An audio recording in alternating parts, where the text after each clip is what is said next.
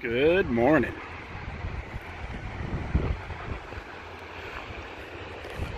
Sorry, it's a little windy. Typical Nevada springtime weather. So a little shakedown. There's our rig over there, our 2021 mini light. So basically born and raised in Nevada our lives, and never been to Boomtown, Nevada. There's a casino up there. Just give you a little tips if you ever stay here. So we just basically stayed here to try out our new trailer, a little shakedown run before our next big camp trip.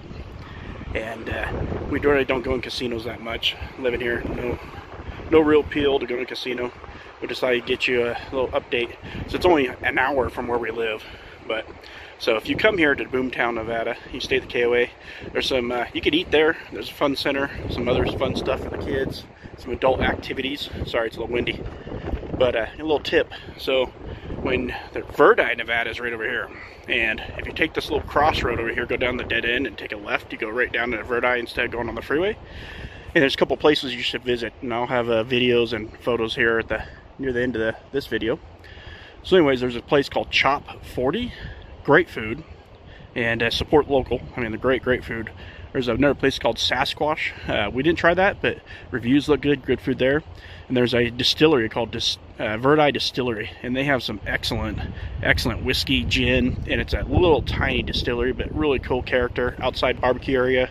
And you know, they have a sampler, 12 or 13 different drinks. I'll show you the video in here, but definitely stop and go eat at those places, have drinks there. Way better than the casino. So that's our personal opinion. We didn't go over there for breakfast. We went to breakfast at Mel's. They advertise a ham steak special. It's not on Friday or Saturday, so that's kind of a bummer. And Mel's is a little expensive. I mean, you're 4 of us, 2 drinks for the adults and dinner, and we were like $80 the first night, Friday night at Mel's. So a little pricey, but that's okay.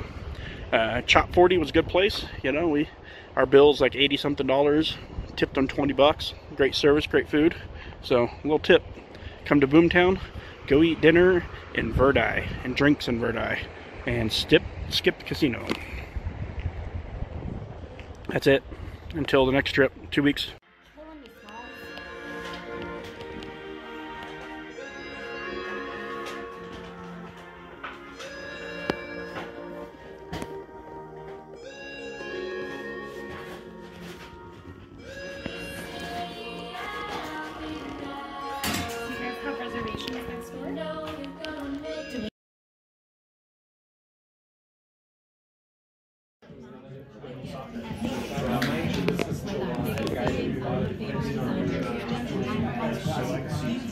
Is it just not yours?